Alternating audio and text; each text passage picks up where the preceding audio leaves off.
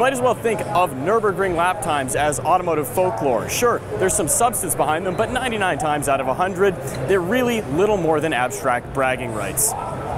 Nevertheless, automotive enthusiasts cling to the idea of lapping Germany's green hell faster and faster and faster, which is exactly why it is so exciting to see Dodge bring a product like this to the 2014 SEMA show.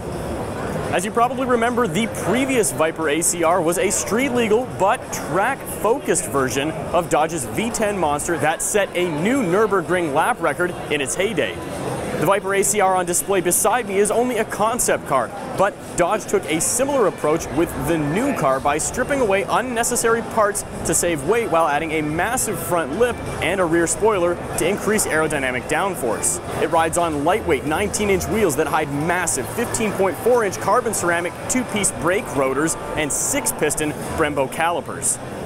Now, apart from the crazy aerodynamic kit that you can see on the outside of the car, Dodge also went ahead and ripped out as much as it possibly could in the name of saving weight. For example, the footwells don't have carpets anymore, there's no stereo amplifier, and Dodge removed all of the sound deadening material, again in the name of lightening the vehicle. So far, sales of the Viper really haven't been very good. The company offers the more track-focused TA model, but really the only thing that seems to spur sales was the drop by $15,000 in the base MSRP. Based on that, it's really difficult to think that Dodge would actually build and offer something like the ACR concept, although it would be really cool if they did.